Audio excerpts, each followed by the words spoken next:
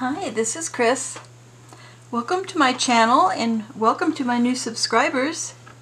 Thank you for subscribing.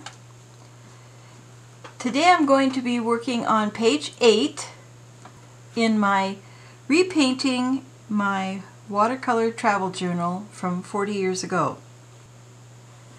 I will do a flip through now. I'll show you last month's image. And that was the wildflowers.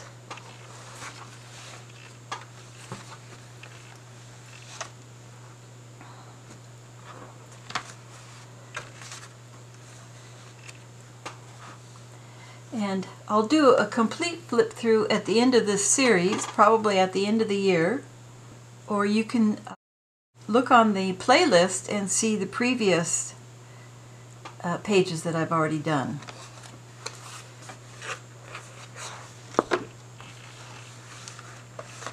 So this month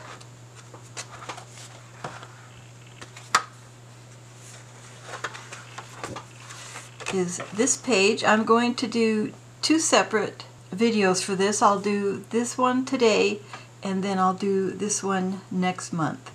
Because I painted this on site 40 years ago, I probably could paint it from this, but I decided to get some reference material just for some ideas of oak trees.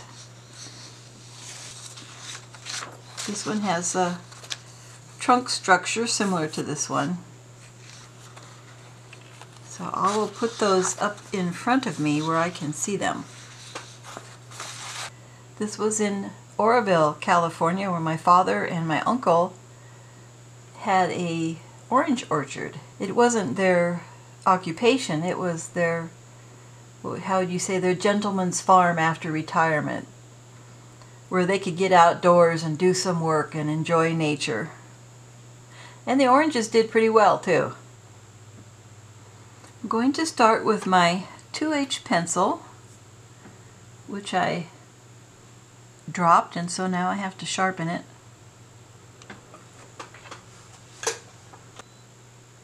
While I was looking for my sharpener, I found this 2H refills, and there's quite a few in here. So I'll just put a new one in there.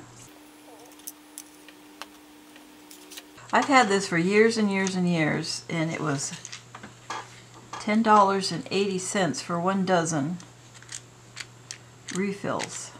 It looks like they've lasted me a long time.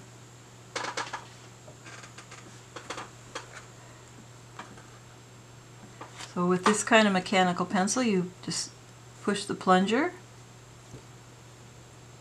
and the lead goes in there and it's gripped. Now we have a 2H lead. I will try to correct the exposure so you can see the pencil drawing. I don't want to make it too dark.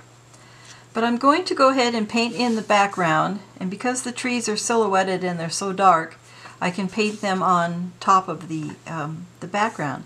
So it's a bit of a sunset. The orchard was on a hill, so the trees went downhill a little bit here, and then there were some bushes, and then in the background there's a little bit of the town that you could see, and then the hills beyond that. I have two containers of brushes, this one and this one, and this one might be big enough for the washes.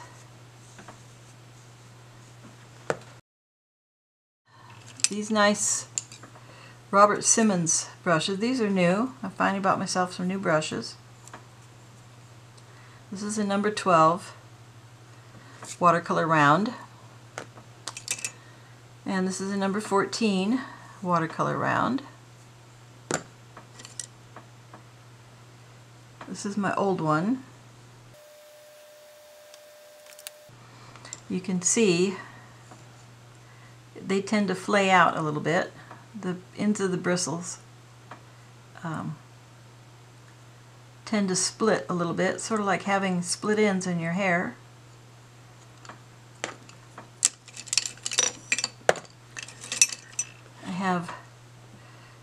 This Princeton art brush, be good for flat washes.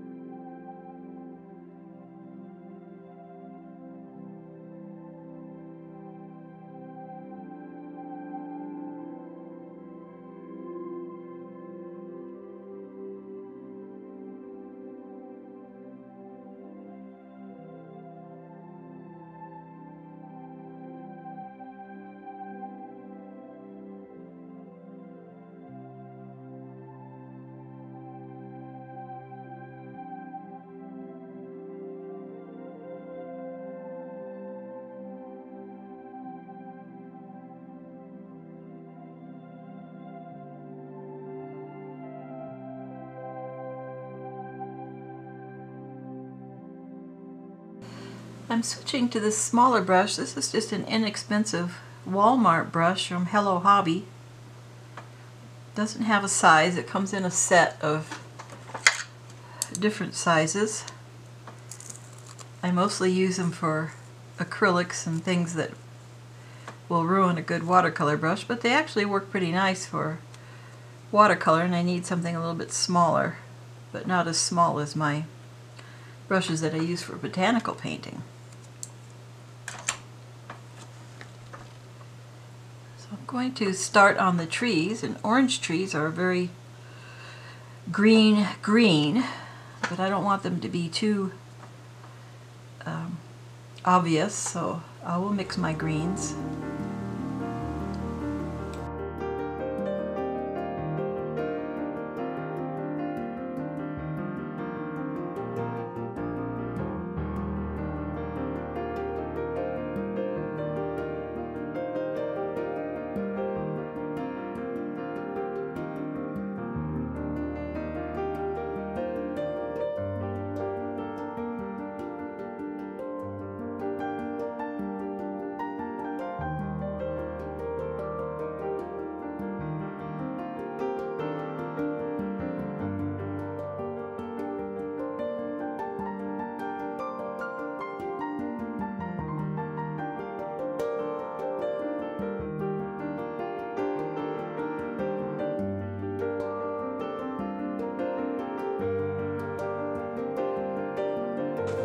Now I need to figure out where to put my tree. So I think I'm going to put a piece of tracing paper over this and try different areas where I want my tree until I get it just the way I want it, because once I paint it on top of this, I can't really change my mind. So I'll go find a piece of tracing paper. I have this really large sheet of tracing paper. This comes from the newspaper I used to work for. I worked there for many years, and one day I found this package of tracing paper, and I said, does anybody ever even use this anymore for layouts? And everybody said no. And I said, can I have it? And they said yes. So I got this nice bundle of vintage layout tracing paper.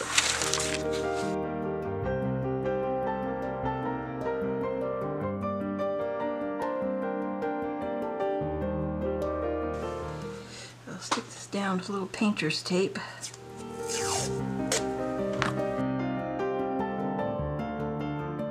Actually, I'm pretty happy with the shape of this tree. I think I'll just trace it.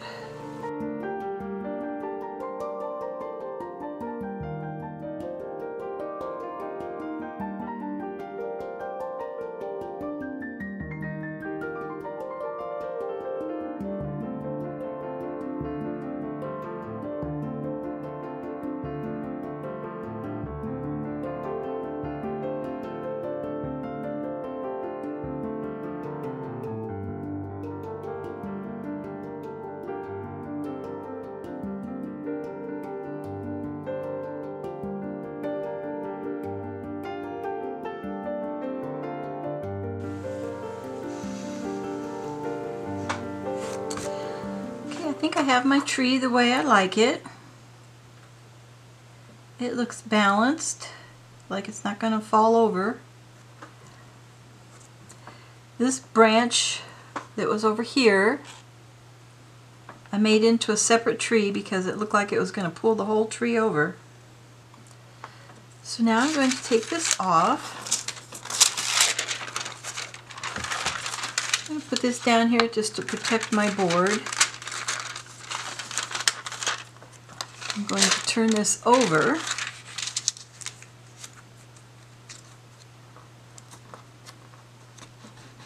I know this is really hard for you to see. Maybe I can...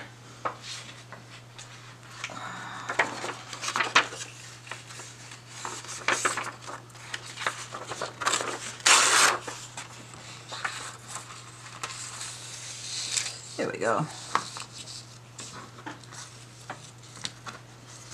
Now I'm going to trace all my lines again in a nice dark line.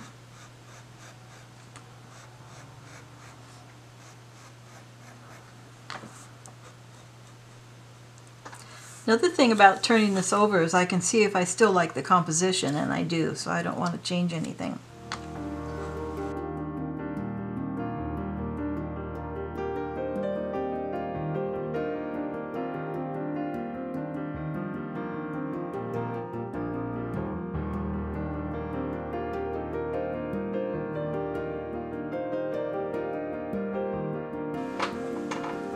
Okay, now I've made myself a transfer, so I can lift this up.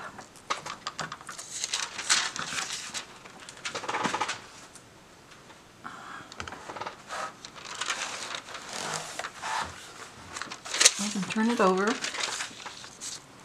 and I can decide if I'm happy with that. I think that looks good.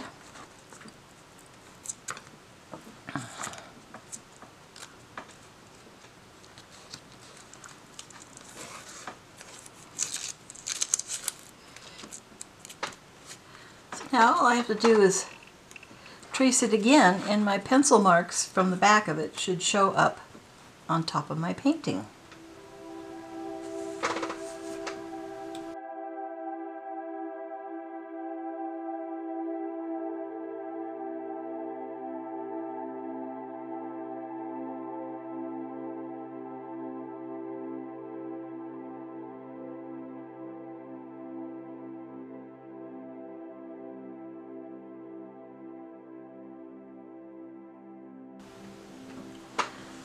Now we'll check to see if it transferred. Since I used a H2, which is a hard pencil, and not a soft pencil, it may not show up a lot, but I think it shows up good enough. So now I can go through my pencil and just mark the lines a little cleaner.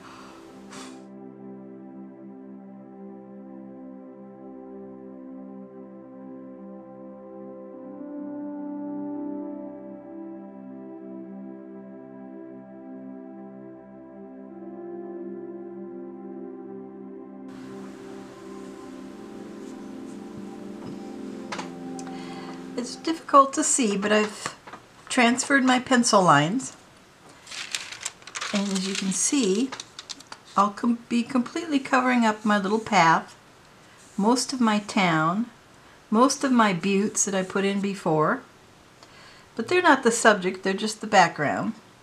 So now what I need to do is I need to mix up enough paint for each section so that I don't get too hard an edge or a drastic color change between sections. I'll paint a section, but I'll move my brush around. It won't be a solid color.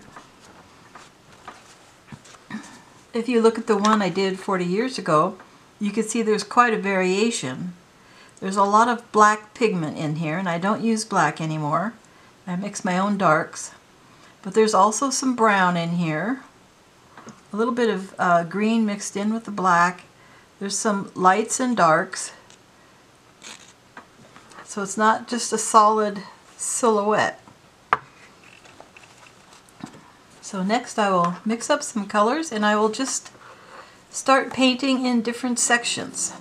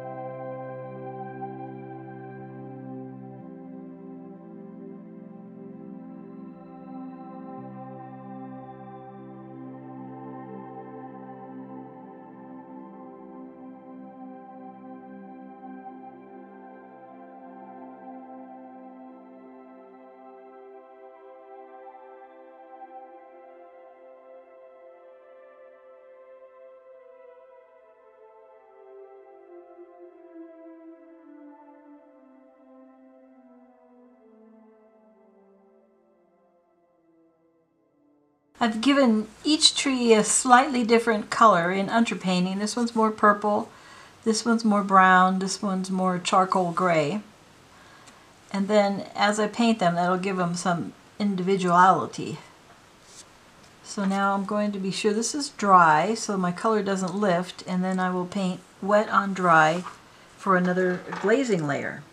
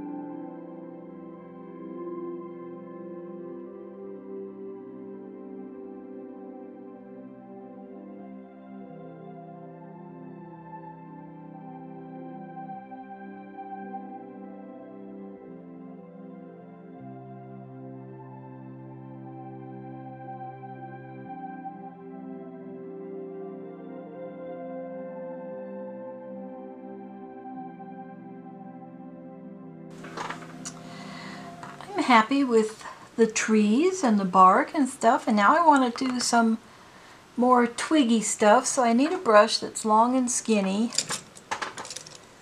to make twigs. And I've got this Robert Simmons liner.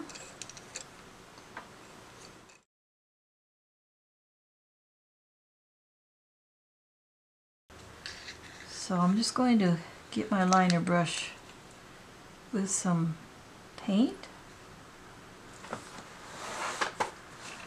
and then I'll just come out wherever I want to come out, heading for the sky and the sun.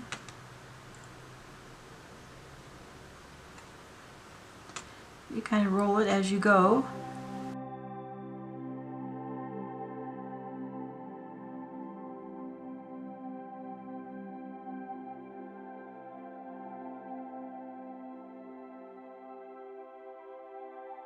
Next, I want to put some foliage in here. Let's refer back again to our original painting.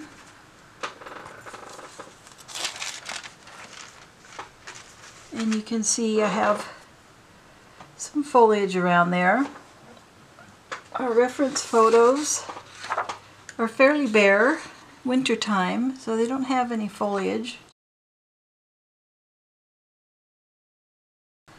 So I'm going to use a sea sponge. I have here a little jar where I keep my sea sponges, You can buy these singly or in bags.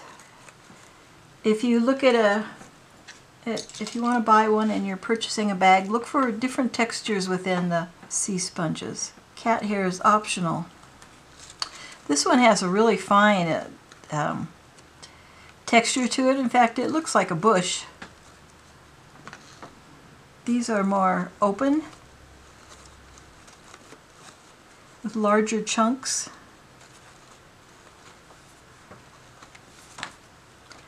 And this one is good right in here. This one is real good right in here. Whoops, little piece came off. And I think I have some smaller pieces too, probably in my travel bag.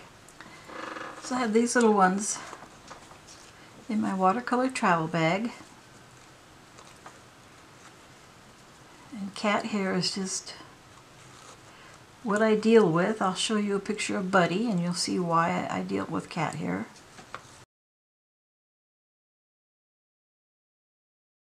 So these two are good. What we need to do is get them wet, soften them up. So I just dunk it in some water like any sponge.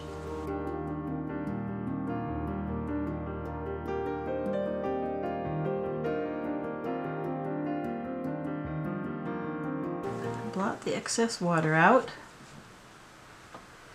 And I kind of fold it up in my hand like that. It's very springy.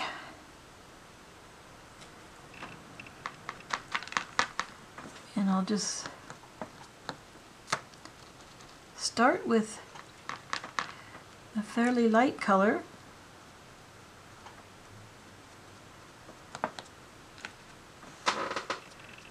Rotate it. You can see how it makes these nice little shadowy leaves here.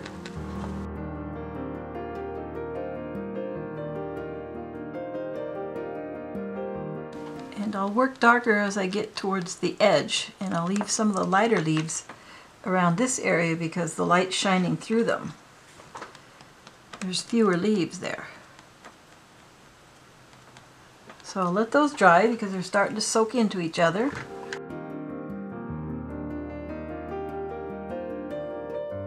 I'm going to mix up a darker color and one that's a little bit thicker. A little bit less water in it. I'm keeping to the bluer tones. A little bit of brown. I'm not putting in green.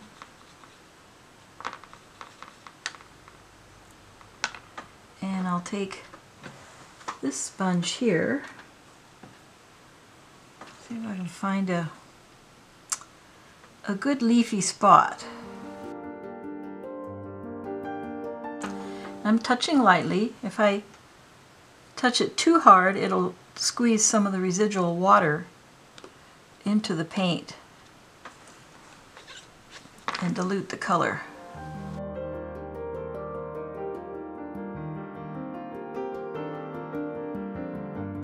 If I wanted to, I could have masked around here with painter's tape or artist drafting tape, one of those,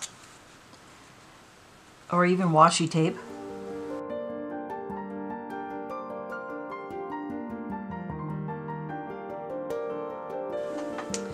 I'm finished with this one. I'm happy with it.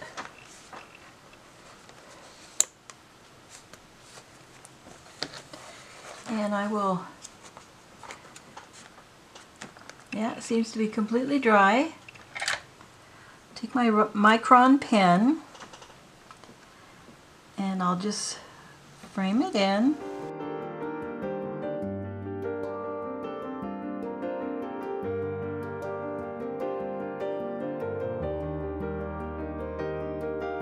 That's page 8. I'm going to call this page 8A. And this one will be page 8B. So thanks for watching. I hope you learned a few things from this and get a chance to try them out. And have a great day painting. Bye-bye.